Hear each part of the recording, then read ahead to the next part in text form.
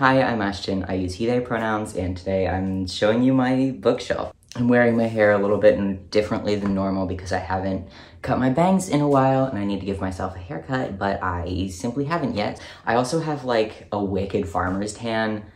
Sorry. I work at a barn. I don't know what to tell you. I mentioned in a video, I don't know, a while ago, that I was considering doing a little bookshelf tour, and everyone in the comments was like, show us your bookshelf or perish. So that's what this video is. Full disclosure, I have watched only a very small handful of bookshelf tour videos because typically I see them and people have like walls full of bookshelves and they have like thousands of books and they haven't even read like 500 of them. And I'm like, I don't want to watch that. I don't know, we're just in very different categories of like bookish people. So like my ideal is to provide the bookshelf tour that I would want to see, which, you know, includes zines and decor and fun stories about old gay books. I think the way I'm gonna do this is start by giving like a basic overview of how my bookshelf is organized, and then I'm going to go shelf by shelf and like book by book or section by section, I guess. It's that these aren't all of the books I own. I do have a handful of other books at my parents' house, but these are all the books that I like have personally with me here. But those are typically books like from my childhood or books that I'm not gonna reference or reread, whereas these books are the books that like I personally own, will reference, and will reread. I have always been a big bookshelf organization icon since my childhood. It's an autistic trait, I know, but I love to organize and reorganize my bookshelf. It brings me joy. So this is the way that I have it organized currently. It's also the way that I've had it organized for the majority of my life, is by general genre and then alphabetically by author last name. It'll make sense once I show you the organization system. So here's my organization system. The top shelf, these books, are all of my fiction books. None of the rest of this is fiction. But my second shelf down is all zines, and then some like journaling things. And then this shelf is some of my like favorites / TBR stuff, organized by color. I don't have any other shelves organized by color. I've never really been an organized by color guy, but I thought it would be fun for this shelf because it is more of a mixture in genre than my other shelves. And also because they all just happen to have really fun colors, and I thought they would be fun to organize color-wise. This shelf, the last shelf you can see, is my nonfiction shelf. My first nonfiction shelf, organized alphabetically by author last name. For the most part, I do need to reorganize my nonfiction shelves because under this shelf I have another nonfiction shelf that you can't see. So that's the basic overview. I've got fiction, zines, favorites, and then two big shelves of nonfiction. This bookshelf is in fact two IKEA black bookshelves just stacked on top of each other. I would love to have real, like older bookshelves someday that are made of like real wood and not like IKEA particle board. But you know, capitalism. Hi, it's Editing Ashton. It has been like a week and a half since I filmed this, maybe more, because that's how YouTube works. And I mention like my online store, shop, stock stuff a couple times in this video, but that's kind of outdated, so I wanted to give you a real live update. As of when this video goes up, I've now put up a digital option for both my Denny zine and my Love and Liberation zine, and I'm doing another run of pre-orders on my Denny zine. So for the next 2 weeks, you have 2 weeks to order a physical copy of the Denny zine, and you have like infinite amount of time to order digital copies of either one. I also have about 70 buttons that I have photographed but I've not put up on the website yet. Those will be up soon. You can check my other social medias for updates on that. Also added shipping to the UK and Canada. If you live in places other than that and want me to try to figure out shipping for those areas, let me know, but those are the two like highest in demand, so those are the ones I wanted to do first. I also figured out how to do a version of sliding scale pricing, so if you want a digital copy of either of the zines, they start at $1 and you can go up to $10. And if you can't afford that, you can email me and have it for free digitally. If you don't have money but want to read it, I would rather you read it than like give me money that you can't give me, you know? Cool, bye, thanks. So my top shelf, as I said, is all fiction. So this is the fiction section of this video. I'm also not gonna talk about every single book because some of them are just more interesting than others. So my apologies. So here we have my top shelf. I guess we can start with my like trinkets. This is a tiny clear glass horse that I found at an estate sale. And then this is a tiny blue ceramic horse that I also found at an estate sale. My struggle is that as an autistic person, if I find just a tiny little guy that reminds me of a special interest, I want him. And then these 3 books are all Archie comics. I have a tradition, I guess, where every year in my stocking for Christmas, I get an Archie comic. I always have. At my parents' house, I have like 20 more of them. The first book alphabetically is Fangs by Sarah Anderson. I just love the way this book looks. The black on the pages is really delightful. After that, I have Kisses for Jet, which is also a comic. This one was sent to me by Nobrow. I have a couple other books that were also sent to me by Nobrow. And I'm gonna talk a bit more about this one in a video that I wanna make about queer comics. Uncle Tom's Cabin, I have not read. I inherited this book from a transgender uncle of mine who died. That's how inheriting things work, but this is an old edition of Uncle Tom's Cabin. I haven't read it. I will at some point, but I inherited it. I inherited a lot of books from him at the same time because, again, that's how inheriting works. This book I've recommended before. It's The Membranes by Kita Wei. I talked about it in a recent video, so I'm not going to talk about it now. These 2 are a series, Legendborn and Bloodmarked by Tracy Dion. I went to a release event for Bloodmarked, which is the more recent book in the series. I've only read Legendborn because here's my issue. I really want to read Bloodmarked, but I read Legendborn when it came out, obviously, because I have the hardcover of it, and I want to reread Legendborn before I reread Bloodmarked, but I haven't had the time because it's thick and it's fiction and it's hard for me to read fiction sometimes. I also have a Frog and Toad parody book that my mom got me, Dostoevsky's Crime and Punishment, which I got from the Freeman outside of a secondhand store. There's a rock on top of that one. I, again, have not read this one. I picked it up because I feel like as a philosophy major, I should read it at some point. I also have Carmilla and 12 Other Classic Tales of Mystery by Sheridan Le Fanu. I've read this full thing, but I found this one at one of my local secondhand stores, and I was like, oh my god, I'm getting it. The Welcome to Nightville book. I have not read this. This is my partner's. This is A Perfect Scar by Trevor Healy. If you've read my Denny Pansy Division zine, which a handful of you have, probably you know what this is about. I've only read Winter Count in it, which is the story that deals with Denny, but I do want to read the rest of it. It is relatively high on my priority list because I did buy it, and I very rarely buy books these days. I also have 13 short horror stories by Jack London. Jack London was one of my favorite authors growing up, so I have a lot of his books. This is Skip by Molly Mendoza. This book is delightful. This is another fiction comic that I want to talk about in my queer comic video that I will make at some point. I also, of course, have V for Vendetta. I've watched the V for Vendetta movie like 5 times at least, and I've read the book a couple times at least. And then I have a Toni Morrison book, Love, that I talked about in a recent video about leftist fiction. This is the only Toni Morrison I own. I got it for $1, even though it's a hardback at a local thrift store. And then we've got The Transition Baby, of course. I read this entire book out loud when it first came out to a friend, and then the same friend gifted me this book a while later because they found it at a Queer People yard sale. Cemetery Boys, I have a hardcover of. I've read this book 2 or 3 times. My partner got me this. I also have Alice Walker's The Color Purple, which is another problematic book that I inherited from my uncle, and I have not read it. I will at some point. I know a lot of people really like it. I know a lot of people really dislike it. Finally, for my fiction shelf, I have the first Umbrella Academy suite. Yes, I read it because Gerard Way was involved. I found this one at a secondhand store. And I picked it up because it was like 50 cents. This shelf is my zine shelf, and I really cannot show you every zine that I have. Also have like assorted rocks on top of a few empty journals. I also have this coffin case. I kind of collect these, not these specifically, but like coffin boxes in general. It has HBO on the inside, so I would assume this is from some like murder mystery show or something. I truly have no idea. I found it at a thrift store. I use it to store buttons that I don't have listed on my website yet. They probably still won't be listed when you see this because I still have to photograph them all, and there's 60-ish. These are not ordered alphabetically, obviously. They're ordered by size because that made a lot more sense for zines, but these are 2 like reference books from Printed Matter that are art books and kind of catalog a lot of old queer zines. They're both absolutely beautiful. I'm so delighted that I have these. I wanted them for a really long time. I haven't read these, but I have like used them as reference material, but I do want to read them cover to cover. I know that's not really standard for books like these, but I want to do it anyway. I also have Black Blocks, White Squares, which is not a zine, but is on this shelf anyway.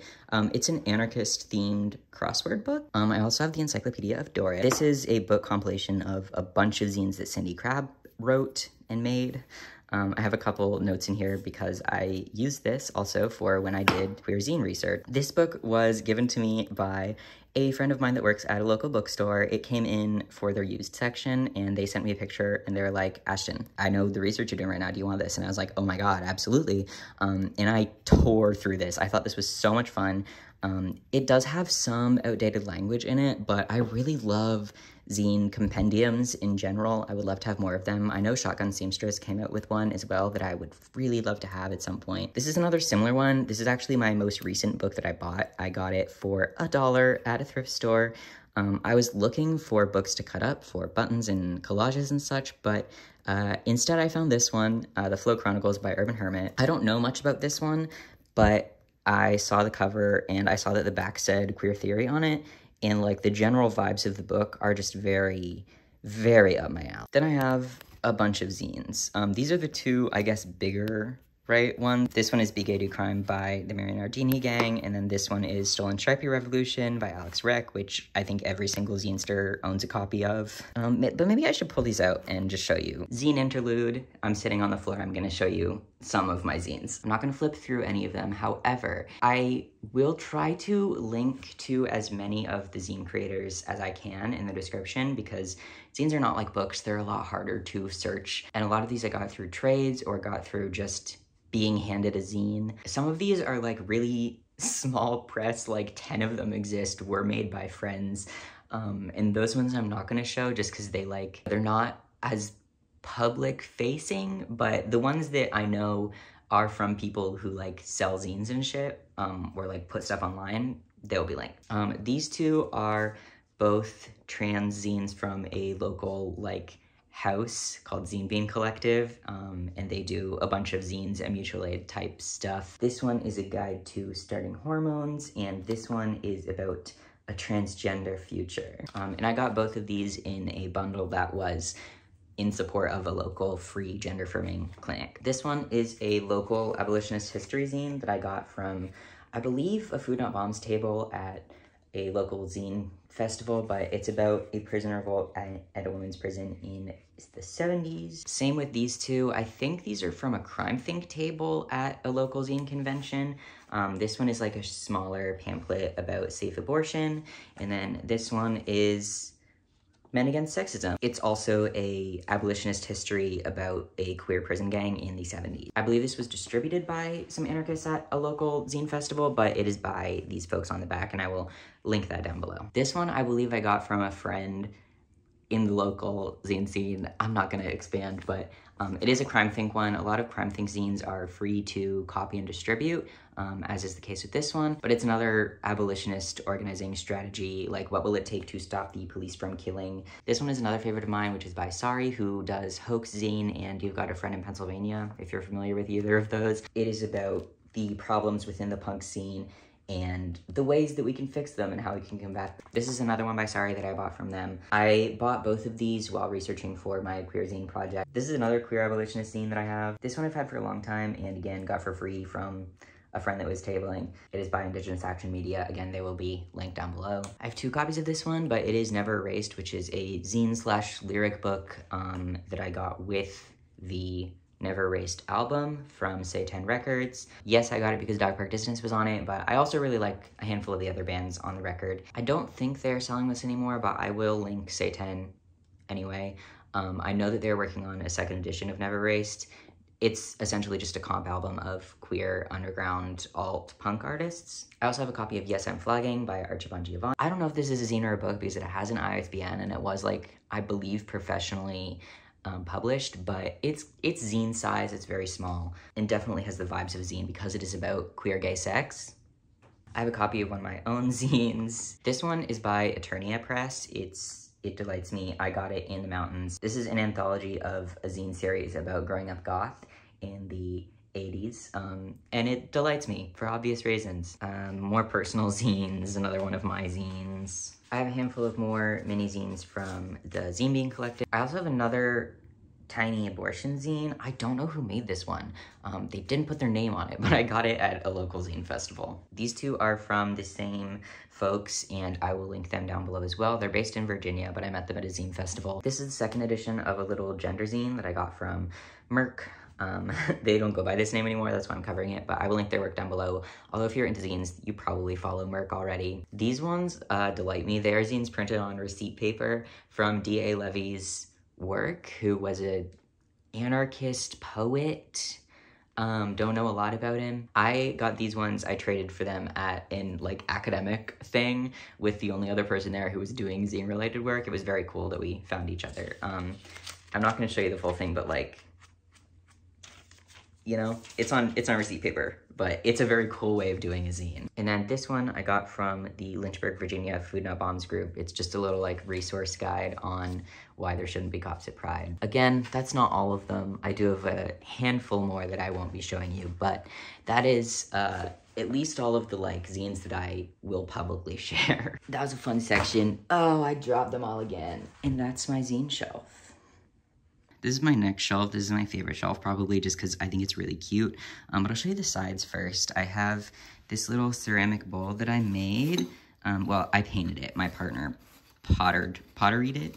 But it says a better future is possible, and it has like barbed wire on the top because I painted it, and I think it's cute, and it's just full of rocks. This is a candle holder with bats on it that is full of push pins. And then I have my mug full of bookmarks and gay pride flags. And then this is my Shakespeare collection, and then these two books are books I'm borrowing. On this shelf, I have my Tamagotchi that I've had since I was a child that doesn't work anymore, as well as another piece of pottery that I painted. It says, "Gender revolution is upon us," which is a quote from a zine, and it has some flowers on the bottom. And a gargoyle. I inherited this gargoyle from the same uncle that died that I inherited all of the books from. And then I just have a vase full of rocks.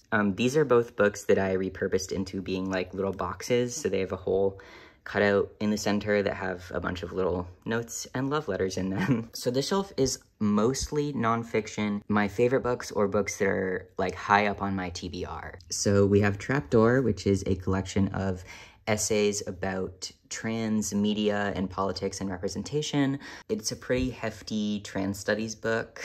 I bought it for my zine research, and I read it cover to cover, which is not typically what people do with anthologies, but I really, really like this one, and if you're interested in the politics of trans media, it's definitely a very good read, although you might want to find it at a library because it is a thick and expensive book. Next is Belly of the Beast by Deshaun L. Harrison. This is an incredible, incredible book. You can tell by all of my little notes that are in it. It's about the politics of anti-fatness and anti-blackness, and it is very, very good and very, very important, and I would highly recommend this one. I've talked about it before on the internet, I know, but still, I would highly recommend it. Then we've got Audre Lorde Sami, which again, I would highly recommend. I also have Kelly Hayes and Mariame Kaba's Let This Radicalize You, which I got when it first came out because my boss gave me a gift card to a local bookstore. I have not read it yet, but that is why it is on the shelf. It's because it's high up on my reading list. I also have Revolting Prostitutes by Molly Smith and Juno Mack, and this book is what has shaped a lot of the way that I view sex work and decriminalization, and I would highly recommend it. I believe I got this one secondhand. I also got this one secondhand. It is a copy of Leslie Feinberg's Trans Liberation, which I think is kind of essential reading for transgender folks. I love this one. I also have We Do This Till We Free Us by Mariame Kaba. I have read this one. I know I got this one secondhand. It's Alison Bechdel's Fun Home. If you haven't read Fun Home, you should, but it's probably available at a library near you. I also have this older edition of the Disability Studies Reader, edited by Leonard Davis. I haven't read this one cover to cover, again, but I've read some of the essays in it, and I've referenced it for videos and for school. Same with this one, which is Trans Studies Reader Remake. This book I found secondhand when I was writing Love and Liberation, which is a zine that I still have some copies of if anyone's interested, but it's a secondhand copy of Bell Hooks' All About Love. Obviously, people have complaints and critiques of bell hooks. We all do. Everyone has critiques of everything, and that's fine, but All About Love is an interesting one for sure. Then I have this anthology edited by Christopher Soto that is all by queer poets of color. I don't read a lot of poetry, but the poetry I do read is always by queer people. But this is on my favorite shelf for a reason. I really like all the poetry in this book. I've talked about it before online. This is one of my absolute favorites. I first read this through my university's library system, and then I bought it because I wanted to reread it, and I'm on my third reread right now. I'm rereading it because I want to make a zine regarding Lou Sullivan and this book. I love this book. I treasure this book.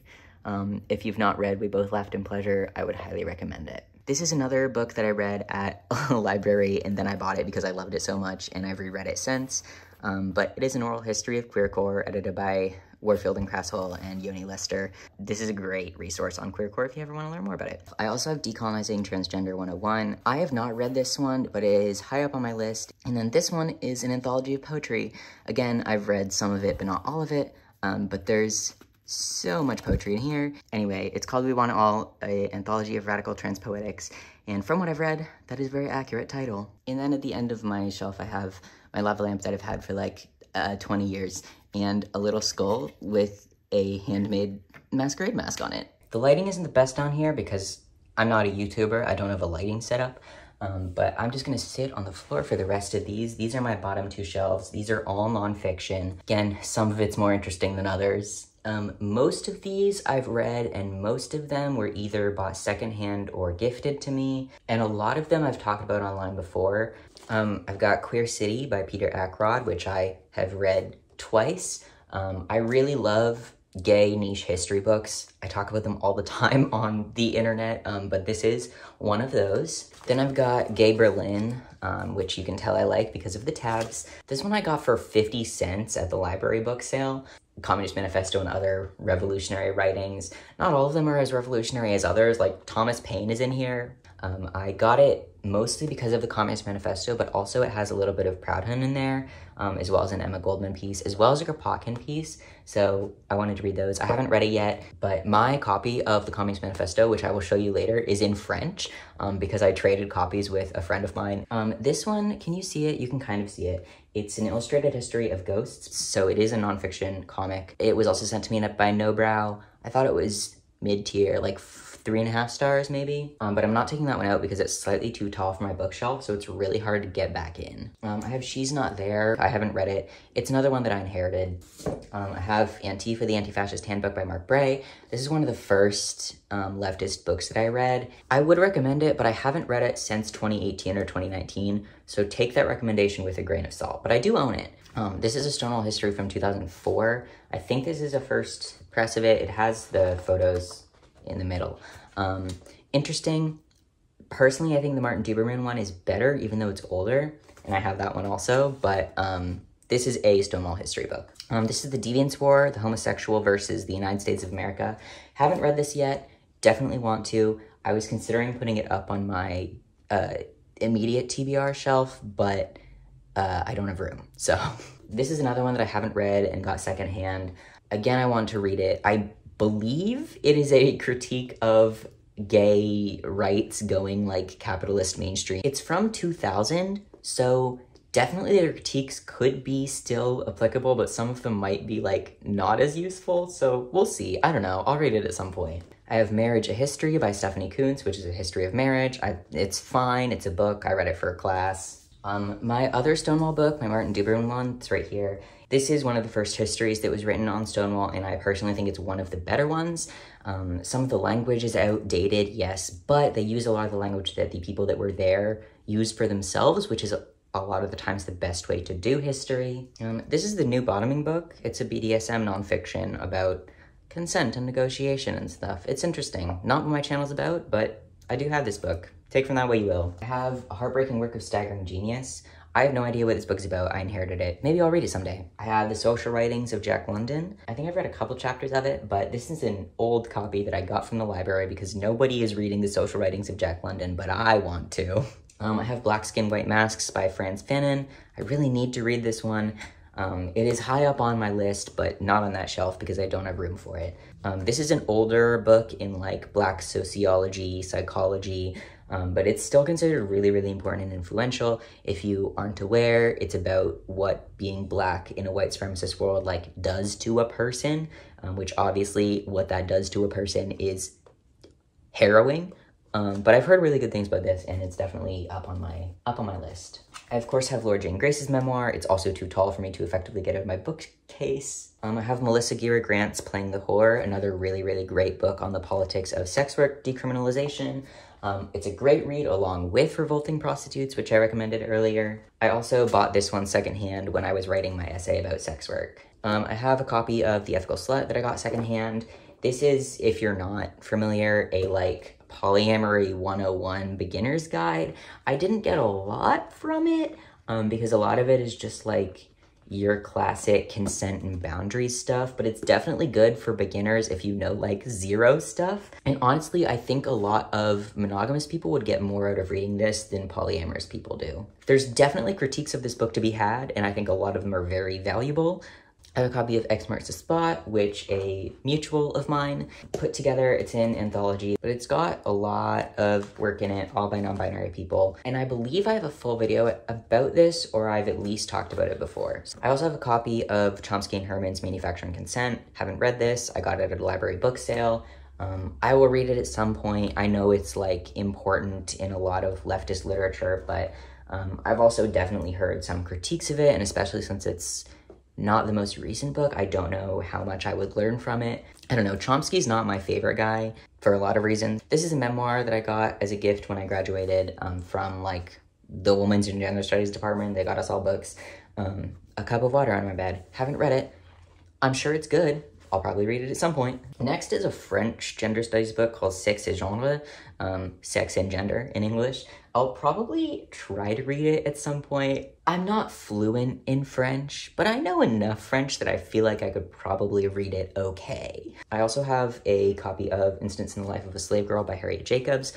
This is a memoir collection of journal entries and related documents that relate to the life of an enslaved woman in North Carolina, near where I live. And I talked about this book in a handful of history classes that I took in college, and I found a copy at a secondhand store, and I've only read half or so of like excerpts from this book, but I do want to read the full book, which is why I got a copy of it. Again, this book is too tall to effectively take out of my bookshelf, but Naomi Klein's Shock Doctrine I own a copy of. I've read a couple of her books, and I think they are very effective and have a lot of information in them, but they are kind of hard to read for anyone who doesn't like to be depressed by the current state of things. I also have this old Lenin imperialism book that discusses imperialism as an aspect of capitalism.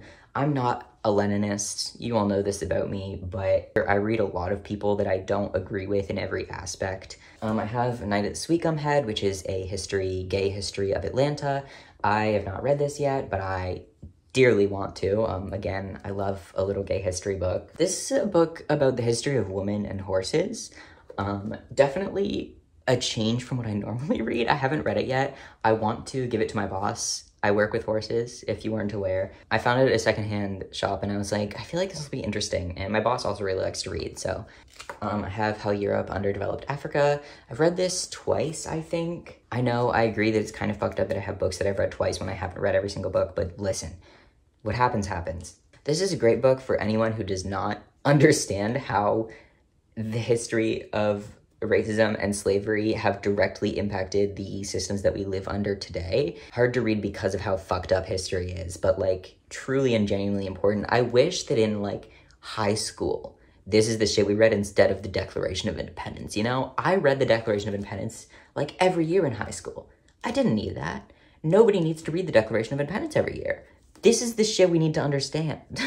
This book I have not read. I again found it secondhand at a library book sale. It's called Subversives, the FBI's War on Student Radicals and Reagan's Rise to Power. I thought it would be interesting. It sounded interesting. I feel like this book is going to be less radical than I desire it to be, but that is how books go frequently for me. Next, I of course have Transgender History by Susan Stryker. I got this secondhand. You can tell because I don't write in books, but I put tabs in them.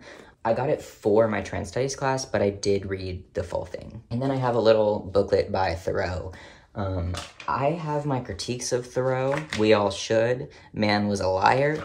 But I inherited this one, and I'm a philosophy student, so of course I kept it. I haven't read it yet, though. And then at the very end of this shelf, I have another coffin container. And then under that, I have a bunch of patches. And then I have my French Communist Manifesto. I have Marx's Wage, Labor, and Capital, Value, Price, and Profit, which I have read, but not read the physical book of, just like read a PDF of it. And then I have all 3 volumes of Das Kapital. I've only read the first one, but I wanted to reread the first one before reading the second and third ones. But then I got stuck in the middle of the first one. So, all right, on to my bottom shelf. First is Aristotle's Nicomachean Ethics. Did I say I was a philosophy student? Then we've got Joel Bakan's The Corporation. This one my dad gave to me from his bookshelf. I think it's older, and I have not read it, but it does have a Noam Chomsky blurb on the back. I have Alex Burry's Transmission. I have a full video about this. I do want to reread some of the older, not older, but like 2015 era trans memoirs that I have, but I don't like them enough to want to reread them, especially when I have so many other books that I want to read for the first time, you know? I have an old copy of Silent Spring that I inherited. I know Silent Spring is not like the most accurate anymore. It's definitely a product of its time, but it's an important product of its time, and I haven't read it, but I do want to. I'm a little bit worried about reading this just because of how old it is, because it definitely seems a little fragile. This I got at a secondhand store. It is The Horseman's Bible. It's an old horse nonfiction book. I've read some of it. I've referenced it before, which is like kind of funny. I don't know. I have a bunch of social work books that I inherited from my dead uncle. I'm not going to show you all of those just because they're not that interesting. Sorry. I have more philosophy. I have Hobbes, Leviathan, and Epictetus's The Handbook. I've read both of these, but like, I don't know, it's philosophy. I'm not gonna bore you with it. I have a book of stuff by Jung. I haven't read this. I inherited this one. More philosophy, Kant's Grounding for the Metaphysics of Morals. This is a psychology hospital memoir that I inherited and have not read. I'll read it at some point. Girl Interrupted, if you're familiar. I have more philosophy books, The Structure of Scientific Revolution, and The Basic Writings of Existentialism. Another philosophy book, Mill's Utilitarianism. Janet Mock's Redefining Realness. I read this for trans studies. I think it's fine. More philosophy, Iris Murdoch's The Sovereignty of Good. These two, Albert J. Nock's Memoirs of a Superfluous Man and George Orwell's The Road to Wigan Pier. Haven't read either of these, inherited both of them, will maybe read them someday. This book that my brother gave me, maybe I'll read it. I don't know. Any of you read this? Is it good? More social work books that are simply not interesting enough to show you. And then this one, Descartes' Bones.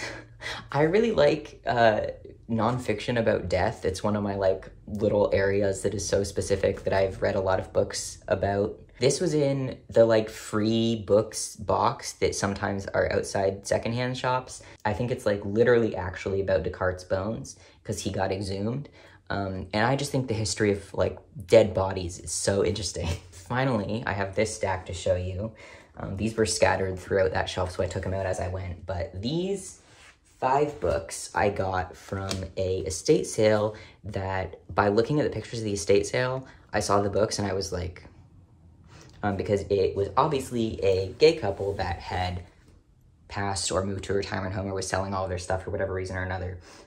It was a delightful estate sale. They had a lot of art. They were clearly like a very well-off gay couple, which I could not relate to, but they had a lot of books that I wanted. So here are the books that I snagged from them. These were $2 each. So I have a hardcover copy of Dirty Pictures, which is a history of Tom of Finland's work. This is Pages Passed from Hand to Hand, which is an anthology of the hidden tradition of homosexual literature in English from 1748 to 1914.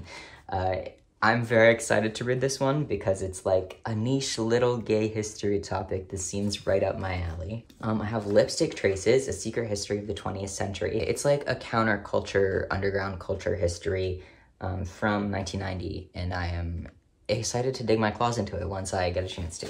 They also had a copy of Gay New York, which I had been looking to get my hands on for a while. I read excerpts from this. It's one of the like pinnacle academic gay history texts that a lot of people use in like gay history classes. So obviously there are critiques of it. I have my own critiques of it, but I was excited to find a copy. And finally from them, I have an old copy of Judith Butler's Gender Trouble, which I was so excited to get my hands on because this is such a cute cover. Like, it's so cute. And it had this paper inside of it that is so funny to me. It seems like very Freudian, like attachment theory, but I just thought it was funny. I just think it's a funny piece of paper that's like gay history, I don't know. And that is it. That is all of the books in my house, mostly. I hope this video ended up okay. It sure has taken longer than I thought it was going to. I hope you enjoyed seeing all of my zines and all of my little niche gay history books and hanging out with me on the floor while I talk about my books. Goodbye, comrades. I hope you have read something really interesting lately, and I will talk to you later, maybe.